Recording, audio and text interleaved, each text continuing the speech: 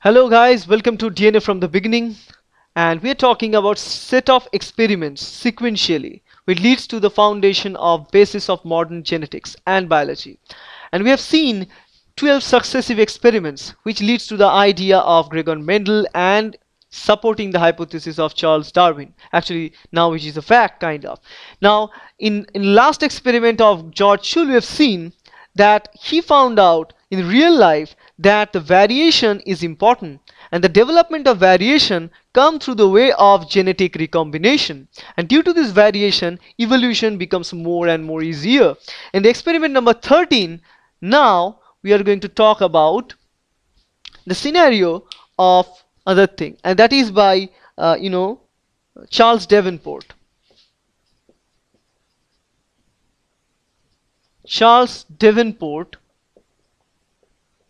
in 1907 he started to work with the Mendelian genetics, and he was fascinated about it. He thought that whether Mendelian genetics can explain human evolution or the human lifestyle or human genetics or not, because Mendelian genetics in the basic level always dealt with plants, isn't it? That's the important thought. Nobody gave a thought, but Charles Davenport did in 1907, many years later, the experiment of Gregor Mendel. He thought that whether he can imply those Mendelian laws or rules in the genetics or genetic inheritance of human being. And what he did now, he find out, the problem with applying those in the human being is that you cannot take human being as an experimental organism, because it's highly unethical. Nobody will allow you to do that. So what we can do is that we can see, or you can back calculate all these things from looking at a whole family history. We can look at the family history from different traits, that's the eye color, the skin color, the height, and in many different properties that we want to study. By looking at the family history, we can actually apply the law to find out whether the law is justified or it is not, right? And that's what is the work of Charles Davenport in 1907. What he did, he took different family history, the family history at that time, which is very, very important and very interesting, was the family history of the Queen of England, Queen Victoria, and the family, because Queen Victoria and her whole family kind of devastated by royal blood disease, which is termed as hemophilia.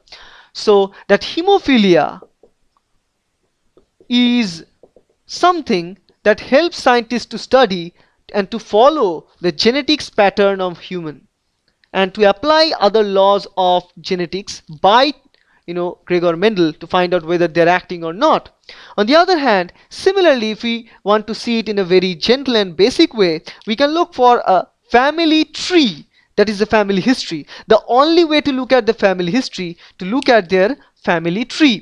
But the problem again remains, family tree, that is also termed as, remember, pedigree. But the problem constructing pedigree was that generally, except for very rich individual, pedigree in the family was not there to all of the people. So it's very difficult to find a very wealthy family like the family, rich family, and like the queens and others. So in that case only you can find that family. In that case only you can find those family tree, and you need to look down that family tree to find out what's going on there. But even if you find a family tree and you're looking down that part, in this case Charles Davenport, what he found there, he looked for a very basic character, and the character is eye color. And the eye color at that time, and normally till now, the dominant part of the eye color is dark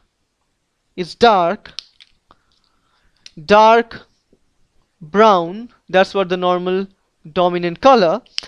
And the recessive color was blue, and still now it's also recessive color, blue eye color.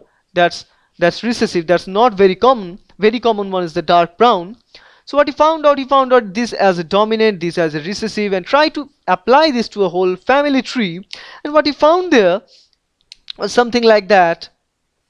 So according to the pedigree ideas, the pedigree construction it has some rules, like box means male, circle means female, completely filled boxes either way means diseased. Half filled means it is a carrier, or you can say carrier means this dot inside a blank circle or a square, whatever. And if they are attached with the same line, they are then siblings. If they are attached, and one thing that is coming like that and dividing, that means the marriage or something like that. So these things are actually present all over the place. So I assume that you all know the laws of pedigree. Assuming that fact, what he found that one male marries one female, and finally they have some baby there. And the baby they had here, all of them, let's say two of them are boy, two of them are girl, all of them are containing brown eye color. And after that, among this father and mother, one is, brown, another one is blue.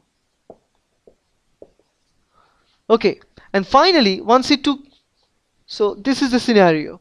After that, once one of the member for this generation is after the marriage with other one, they will get the baby, and among their baby they will find one of them to be blue eye color and rest of them to be brown eye color. So by looking at this type of pedigree, what we can apply? So let's imagine in the first level that we need to construct again that mathematical formula there to get the idea. For example, here in the male, let's imagine here it's having the dark brown eye color. So let's write the homozygous part of it. I mean the dominant part of it, capital B means the dominant, so capital B, the blue eye colored means small b there. So after this cross, so let me write small b in this blue color. Here what we find, among them all of them are brown because they have one dominant gene there, and all of them have one gene for blue, but as it is recessive it won't express, so they ultimately get all brown eye color. After that again, if we look at here, crossed with another one who is also a blue eyed, or also a brown eyed, but same property, what we'll find there, we'll find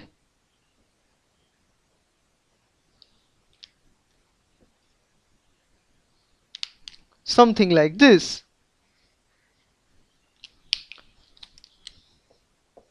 Small b only represents the blue eye color, rest of them are of dark brown because capital B is dominant. So by looking at it, we can actually explain the pedigree. How can we explain the pedigree? If we look at here, that it can be explained by the normal Mendelian inheritance. Try to find that these are the two parent crossed, and finally all of them generation 1 brown eye color. It's just like the pea plants, tall with short, all of them were tall. So now we can apply it. Yes, it is applied.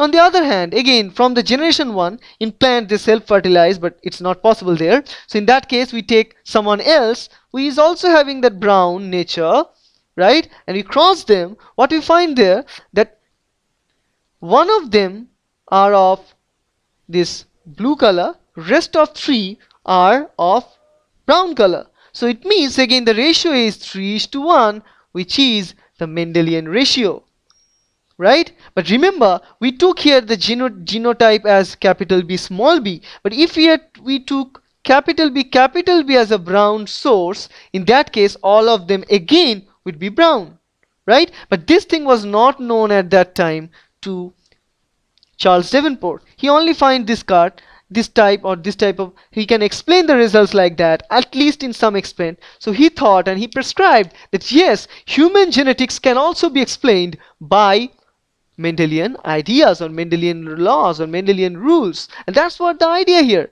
Mendelian rules are applicable to human genetics too. And that's what the experiment number 13 concludes, that Mendelian laws are applicable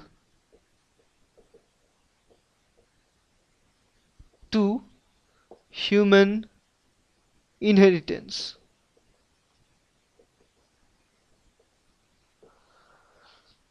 So that's it.